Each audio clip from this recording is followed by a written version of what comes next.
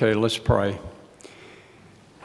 Father, we are here to celebrate and thank you for the young men and women who comprise the Westminster Schools of Augusta class of 2019, for their families who have sent them here, those who are most committed to their long-term welfare, for their teachers and administrators who wisely spend their lives sculpting youth, that message we send to a generation we will not see.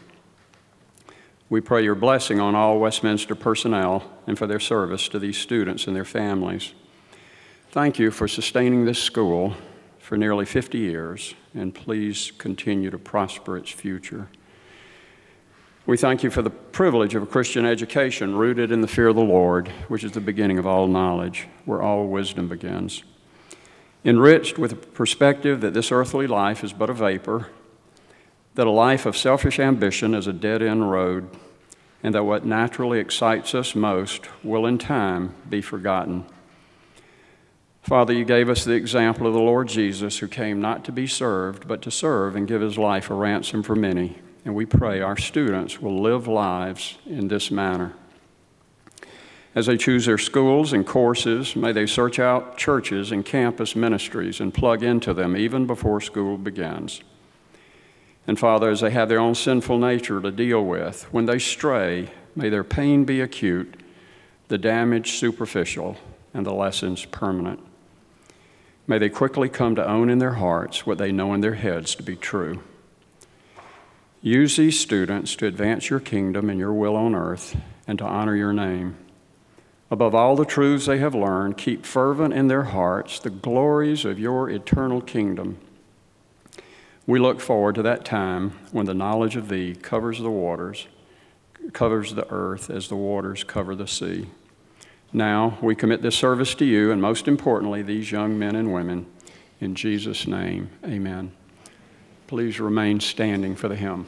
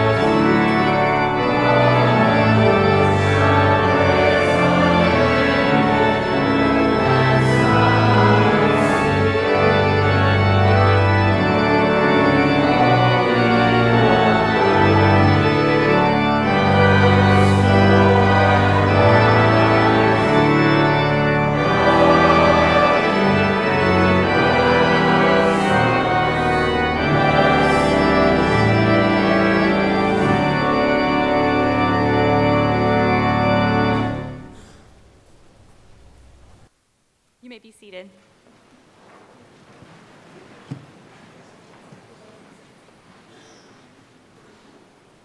Good evening. I would like to welcome all of our families and friends of our graduates, some whom have traveled as far as China to be here with us tonight for these significant events this weekend in the lives of our seniors and in Westminster Schools of Augusta. I would certainly like to thank several people for their leadership with Westminster's graduation ceremonies this weekend. Mary Hudson for organizing our music tonight and tomorrow, and Tommy Brinson for sharing his instrumental talents. Special thank you goes to Catherine Smith and Crystal Duggan and Alex McCauley for their dedicated work in planning this monumental occasion in the life of our seniors and our school. We could not do what we do so well without our amazing faculty who have worked long hours modeling our core values, challenging our students in every educational arena while pushing each student to become a portrait of a Westminster graduate. Please take time this weekend at our receptions to give them your gratitude and thankful heart for what they've done for our students this year. They do amazing work every day, and they're so committed to our mission.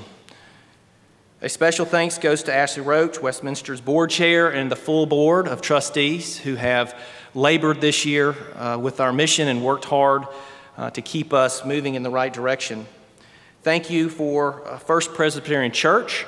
Our pastors here at the church have partnered with us well this year and have been along our side as we have gone through a great school year, and I'm very grateful for our partnership with First Presbyterian Church.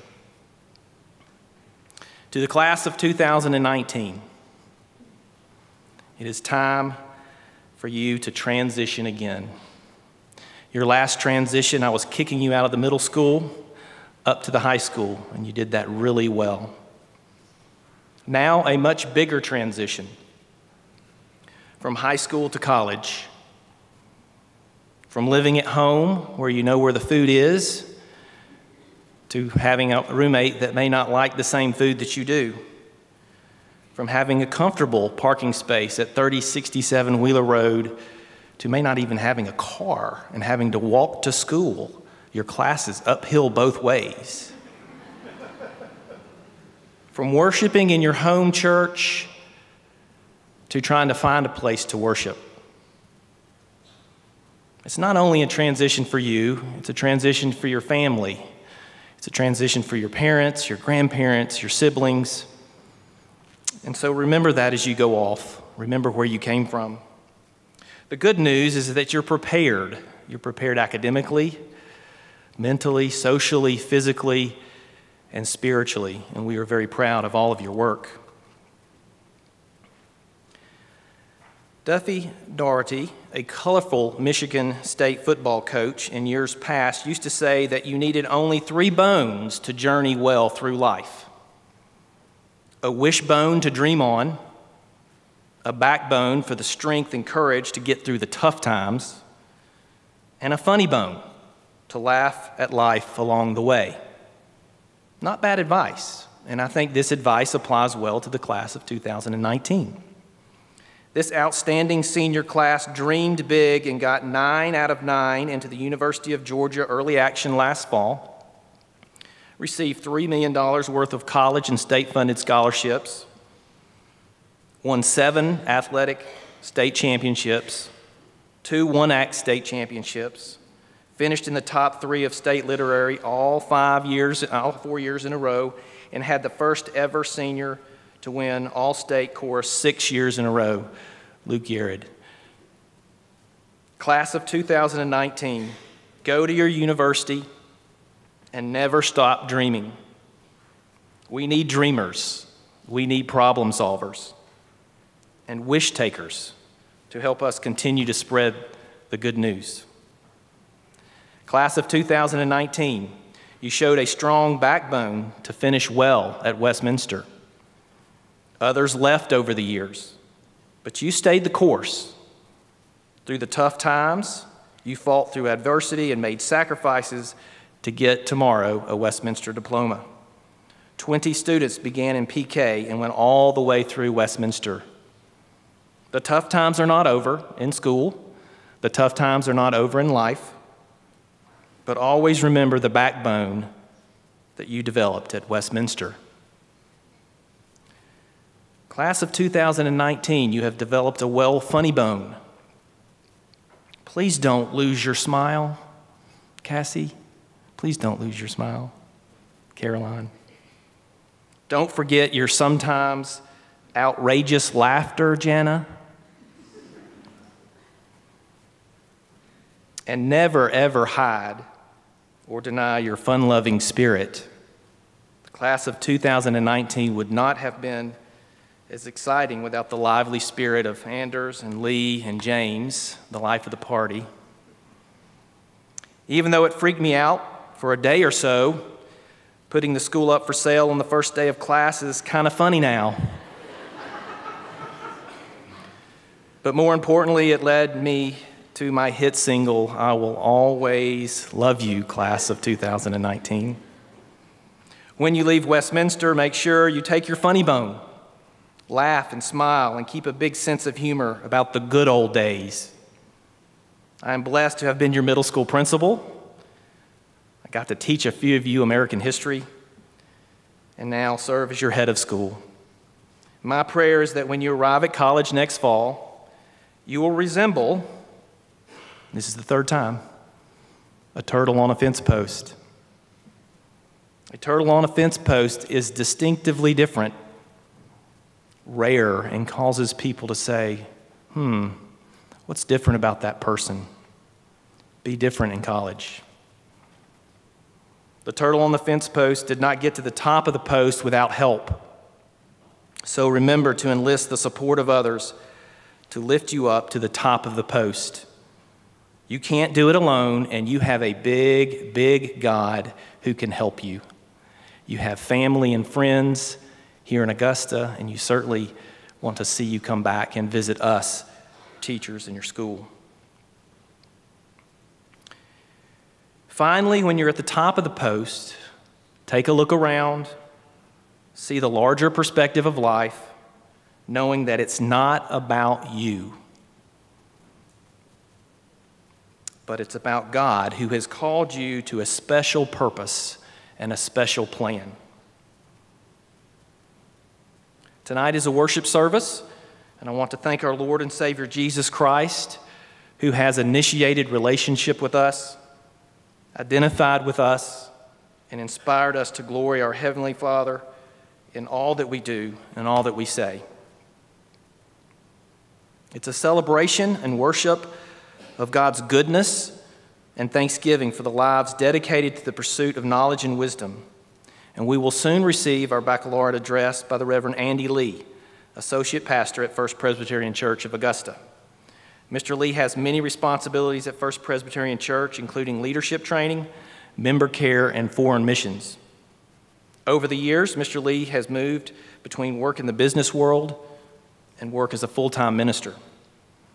He's done it all, from overseeing the testing and manufacturing of specialized processors used for some of the Star Wars computer-generated imagery, to working as a consultant to the World Bank, to living in China, Bahrain, Singapore, and Indonesia with his family. In his work as a minister, Mr. Lee was sent by the Presbyterian Church in America to start the PCA's first church in Honolulu, Hawaii. Andy and his wife, Ali, have 6 children. Their youngest, Avelina, is graduating with this year's Westminster senior class. In his spare time, Mr. Lee enjoys improving as a small engine repairman. Westminster thanks you for your ministry to and support of Westminster and this year's senior class. Thank you, Mr. Lee, for being with us tonight. It is also tradition at a baccalaureate to hear senior student testimonies reflecting on their time and spiritual growth here at Westminster. In a few moments, Ms. Caroline Campbell and Mr. Thomas Drake will be sharing their reflections on the following. What has God taught you at Westminster? Or how has God been at work in your life? How is He shaping you and forming you into the person that you are today? I pray that the Holy Spirit will open your heart for these powerful testimonies of how God is at work behind the scenes at Westminster through relationships, student to teacher, teacher to coach, student to coach, and student to student. I'm reminded of how our God is a relational God, and it is through relationships that the Lord is preparing Westminster students to be warriors for Christ as they go off to their respective colleges and universities. Our first student speaker has made Westminster home for 13 years. Over that time, she has served on the student leadership team, has led a high school girls' small group, served as a member of the sporting clays and shooting, the sporting clay shooting and cross-country teams, and participated in the National Honor Society and the Beta Club. Caroline is the older sister to three brothers at Westminster, William, Henry, and Charlie, and is the daughter of Dr. Robert and Renee Campbell. Caroline will attend the University of Georgia Honors College in the fall. Some of her favorite things include listening to music by Bob Dylan and sipping on a nice cup of hot tea.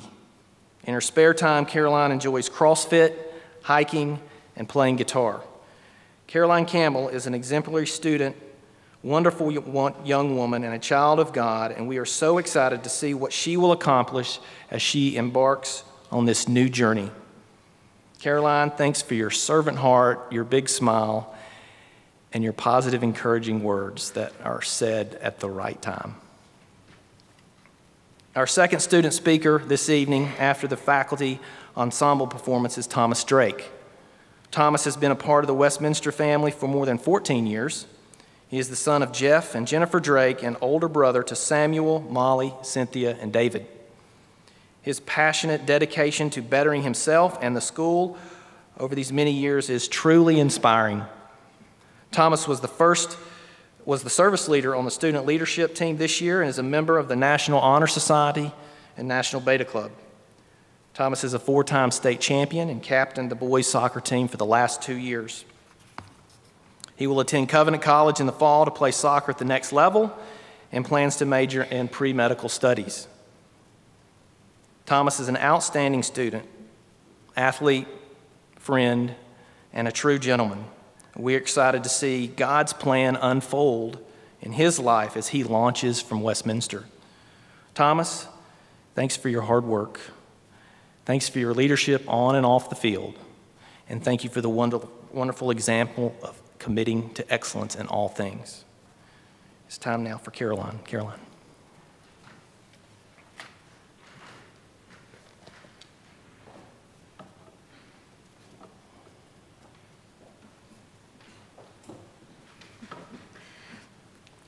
I have been a Westminster student for 13 years, and last month, a few seniors and I were asked to speak at a lower school chapel about our early years. As I began to recall those early memories, like who kissed who in the arc at recess, the Raptor Center field trip to Statesboro, and field day races, I also began to recall events that have greatly shaped my faith and my character. I want to share some of those early memories, as well as a few memories from the past 4 years that have been significant in my spiritual formation during my time at Westminster. My earliest memories of Westminster are from Miss Ames's TK class. In order to help us memorize Proverbs 3:5-6, we learned the verses as a song. The verses say, "Trust in the Lord with all your heart and lean not on your own understanding. In all your ways, acknowledge him, and he will make your path straight." When I was younger, this song was comforting, and I would sing it to myself whenever I was scared. However, as I've gotten older, these verses have become more than a comfort. They have affected the way I think and how I make decisions. We know, of course, that our knowledge and understanding has increased at Westminster, but what Proverbs 3:5-6 teaches me is that my understanding is limited, but that God's ways are always good, and that God's ways are always trustworthy. It wasn't long till I had moved down the hall to Miss Mocha's first grade class.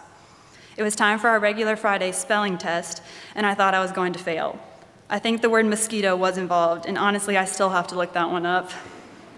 In my 7-year-old mind, I thought that secretly writing the words on my arm was a great idea and a surefire way to get 100. Fortunately, my parents caught me in the act, and I was forced to take an agonizing march to Miss Mocha's classroom with my dad before school started to apologize. I don't remember the specific consequences, but I do remember her wrapping her arms around me and praying with me. She told me that honesty and integrity are more important than any grade I would ever make. Miss Mocha modeled Christ by her forgiveness, and that is something I'll never forget. The third memory I have is from lower school chapel. 2 guest musicians would come once or twice per year and lead our lower school chapel in worship. One of my favorite songs that they sang was the Fruits of the Spirit song. In elementary school, I liked this song because you would say the fruits in the Spirit over and over, starting off slowly, then saying them faster and faster until unintelligible noises started coming out of our mouths. This past April during master's break, I was working at a hospitality house in Augusta. I was overwhelmed and distraught by the drunkenness, inappropriate comments, and in general awful behavior by adults that week. The environment was disorienting. I asked the Lord to give me wisdom about how to act in the situation, and I was reminded of the Fruits of the Spirit song. As I worked that week, I prayed through love, joy, peace, patience, kindness, goodness, faithfulness, gentleness, and self-control. God used this to remind me of what is truly beautiful and what I want to embody and reflect. I know that there will be similar situations in college, and I'm trusting that the Spirit will continue to bear his fruit in me. And then came middle school.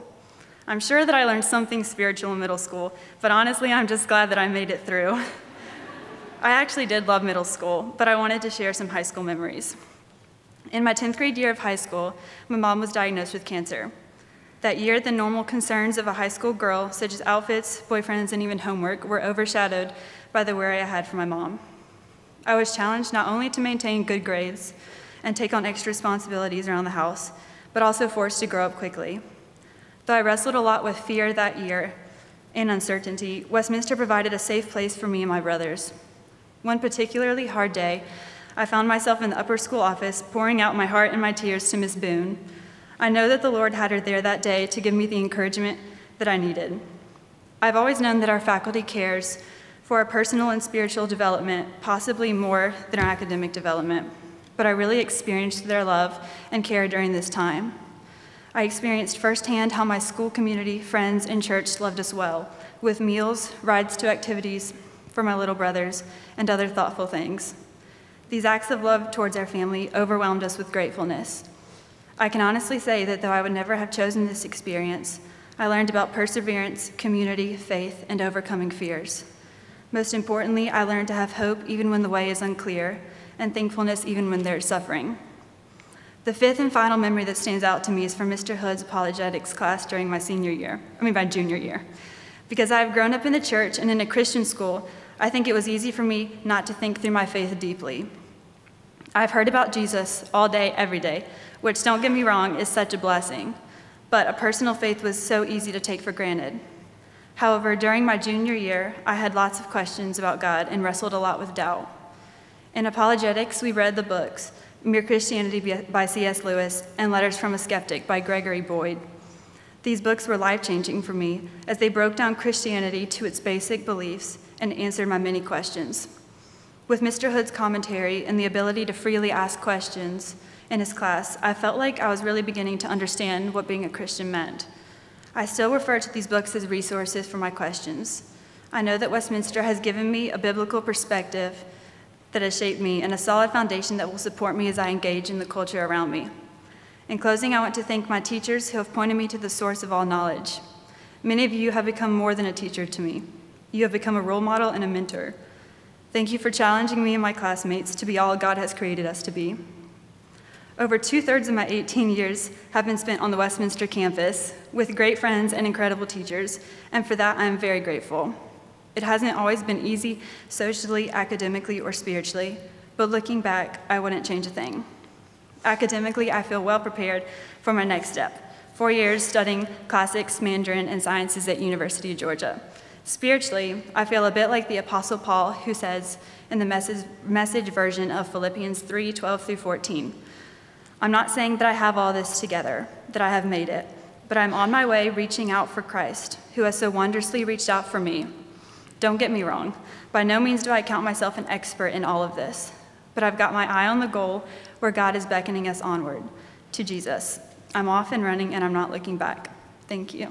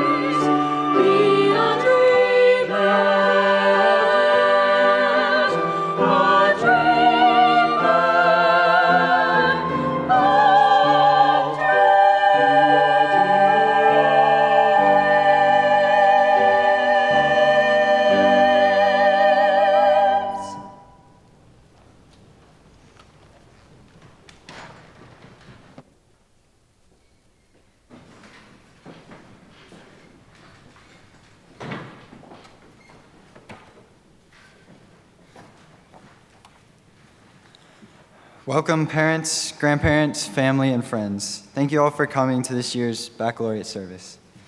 As I look back on the 14 and a half years that I've been at Westminster, I'm reminded of countless experiences I've had that have led me to where I am today. One of my earliest memories and fondest memories is singing the peanut butter song in Mrs. Ames' TK class and falling on the floor laughing at the word underwear. Another is burning my mouth on hot chocolate in Mrs. Moch's class, and to this day, I still don't drink hot drinks. I also recall intense multiplication flashcard competitions in Mr. Grinder's class and intense football games at recess. We also used to watch this really old TV show called The Twilight Zone as we worked on our review pages in Mr. Joyner's class. And my personal favorite, goofing off in the most bizarre ways possible with the soccer team. These are memories that I will always remember, but these are not the ones that have impacted me the most. The most impactful memories and experiences are the lessons that God has taught me through this school and through the people at this school that point me to Christ in their daily lives. Some of these people are former students, like Aaron Harris. I remember sitting on the gym floor as an elementary schooler in opening convocation. Now, Aaron was a soccer player, so to little fourth grade Thomas, he was the coolest kid at Westminster. And I was able to listen to him talk about how we as Christians should break the mold, which was our theme for the year. We should break the mold of the world as we live for God. And the fact that I still remember that is a testament to how cool I thought he was. But it also shows the incredible experiences that Westminster offers. I was able to hear the gospel shared from a fellow student and someone that I looked up to more than any faculty member, at the time, of course. It was little moments like these throughout my years at Westminster that the Lord used to shape my life and my walk with Him. I also experienced these in the classroom. One of the most tangible ways is through the actions and attitudes of my teachers.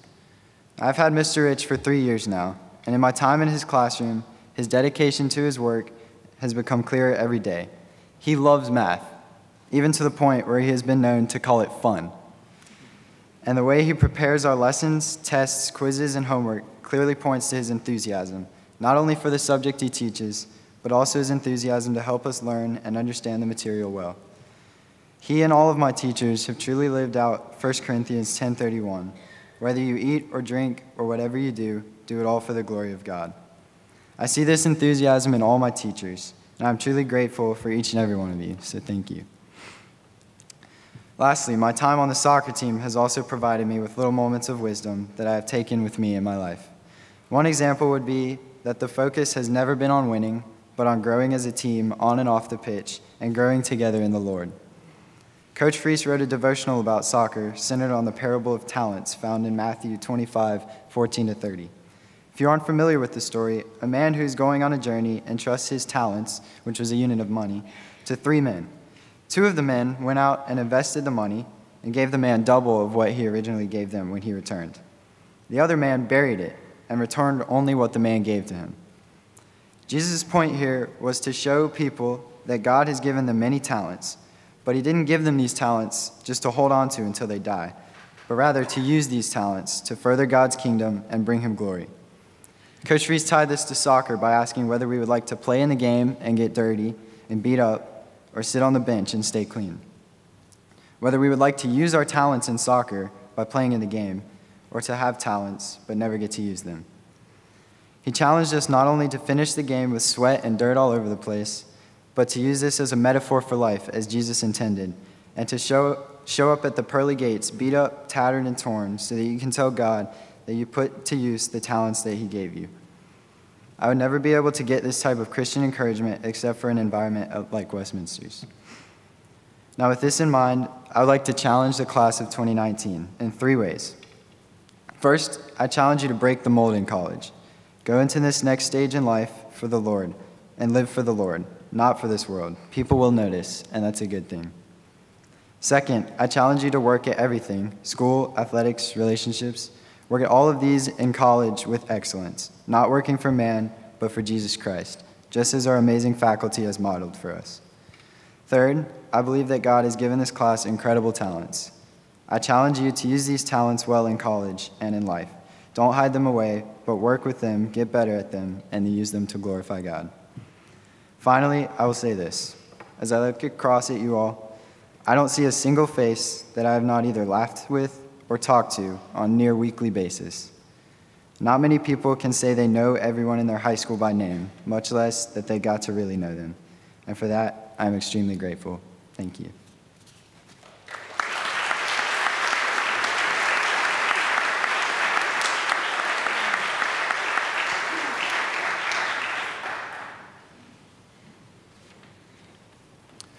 Please join me for prayer, followed by the saying of the Lord's Prayer, which is printed in the program.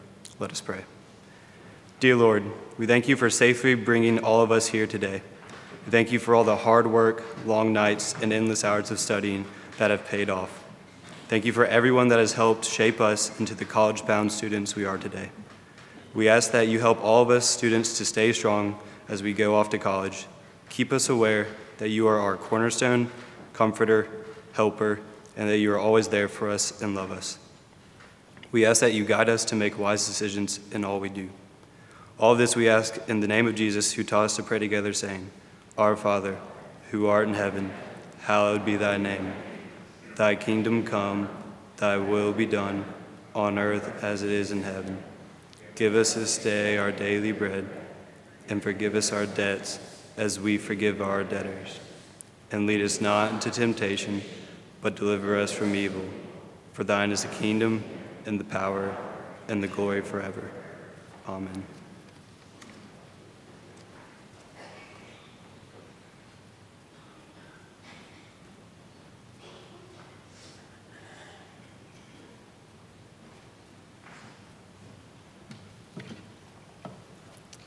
Psalm 8, 3-9. When I consider your heavens, the work of your fingers, the moon and the stars, which you have set in place, what is mankind that you are mindful of them, human beings that you care for them? You have made them a little lower than the angels and crowned them with glory and honor. You made them rulers over the works of your hands. You put everything under their feet, all flocks and herds and the animals of the wild, the birds in the sky and the fish in the sea, all that swim the paths of the seas. Lord, our Lord, how majestic is your name in all the earth.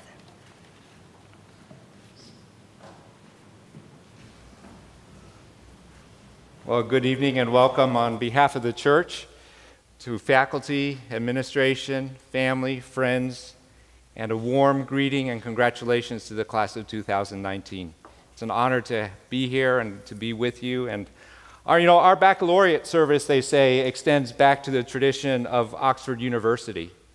Back in the 1400s, before the graduates would receive their formal designation as a graduate, they would put on laurel berries on their heads, and they would attend a service. The service lasted, they had speakers. Some of the speakers spoke for up to 4 hours. And all the speeches were in Latin. Let me assure you, I will not speak in Latin, and I will shoot for something less than 3 hours. Seniors, you're standing at the doorstep of what may well be the richest chapter of your lives. You've reached a milestone that reflects hard work, love, and support of many people. And most of all, you've studied, you've drilled, and you've worked hard to get the right answers. But in many ways, your life at school has been producing the right answers. But what I'd like to have you think about tonight in our brief time together is that actually the Bible calls us to think about some profound questions. Not just giving us answers, but causing us and calling us to think. Questions that shape our hearts, our minds, our wills, and the way that we live as Christians. So in our brief time together, I'd like to focus on 3 questions contained in the Bible. And taken together, they summarize what it means to live as a follower of Jesus Christ. The first question I'd like to bring to our attention is the question found in Genesis 3. After Adam and Eve sinned, they were in the garden, and God came to look for them. They were hiding. The first word after sin enters into the world that God speaks to all of humanity is what? Where are you? Now, if we just think about that in a very casual way, that sounds kind of funny, doesn't it? The all-knowing God has just created a beautiful place. He's put Adam and Eve there, and he comes down and he says, where are they? Actually, it's more a call to wake up. Remember, Adam and Eve were hiding, and they were so steeped in their sin and so cut off from a relationship with God that God had to say, where are you? Some of you have been in a situation where somebody has had to say to you, what were you thinking? Causing you to come to a realization and put into perspective that perhaps what you've done has not been the wisest choice, a healthy choice, or a God-honoring choice. And so the first statement that God gives to humanity after sin comes into the world is, where are you? And as you go forward from here, the ultimate question for you each day, and the ultimate question of your life, is not where you went to school, not what degree you got, not what job you did, not what you contributed to society, but where are you in relationship to your Creator God? Where are you? You see, if you ask yourself that question or hear that question, where are you? It will save you from the compromise and all the tugs of the world. Because at the center of your life is your relationship with God. The world may say, well, go ahead and cut corners, nobody will care. Say, but it hurts my relationship with God. Go ahead and tell the half-truth. Manipulate people and their impressions. But you can ask yourself, where does that put me in relationship with God? Knowing you live for God will give you the courage and joy in this life that nothing else can give. No job, no degree, nothing except to know that you live a life to please God. So we have in this question, where are you? God's mercy to waken us up from our sin. Where are you? Is a reminder that God is all of life, and all of life is lived in relationship with Him. The second question that I'd like you to consider has been read for us, and it is taken from Psalm 8. The writer of the psalm has looked at all of creation. He's looked at the stars, and he's looked at the grandness of the cosmos. And he just is stunned. For example, if you look at the Big Dipper, the light that you are seeing started traveling to Earth in 1919. It's taken 100 years for the light that you see to come to your eye. It's been traveling for much of the history and events that you've read about have not even come to pass. That's how grand the universe is. And it points to an even greater creator. The very fact that we find Earth to be the most hospitable place to our form of life, we don't have to wear a spacesuit, we don't have to have auxiliary devices in order to flourish here, is a testament to the gracious kindness and care of God.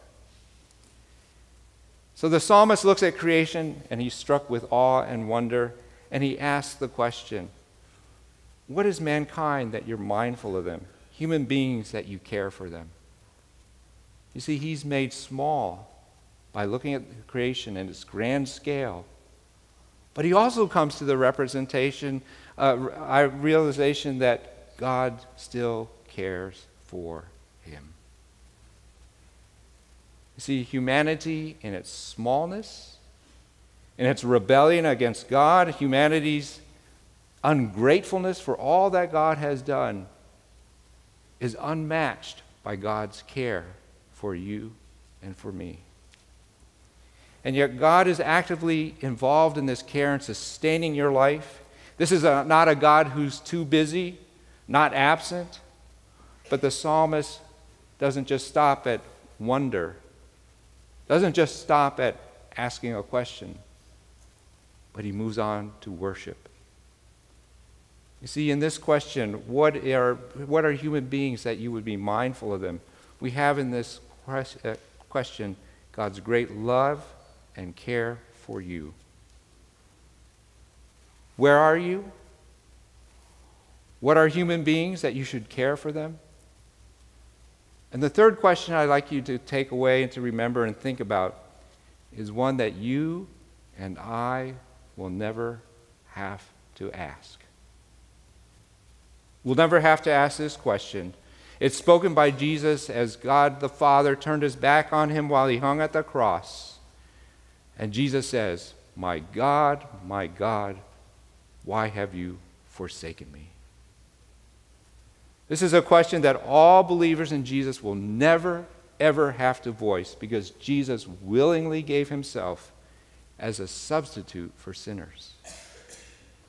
Now, in your life, you may well encounter disappointments, setbacks, heartbreak, and maybe even feel that your whole world is collapsing in on you and around you.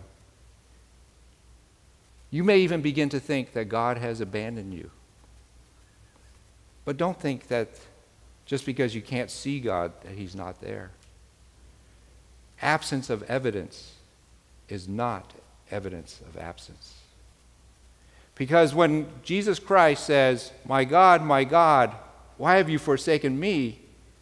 that opens the way to that wonderful promise, I will never leave you or forsake you. What we have in this question, voiced by Jesus on the cross, is the assurance that God will never forsake or abandon you because of what Jesus has done. He was forsaken in your place. So as you go from here, go through the festivities and go on to the next chapter in your life, take with you 3 questions. Where are you? You live your life in a relationship to a holy God. Secondly, what are human beings that you care for them? You live your life cared for by a great God. And my God, why have you forsaken me? You live your life in the confidence of Christ's finished work on the cross. Congratulations as you go forward. May you live a life that is filled with the joy of Christ and his Spirit. In Jesus' name, amen.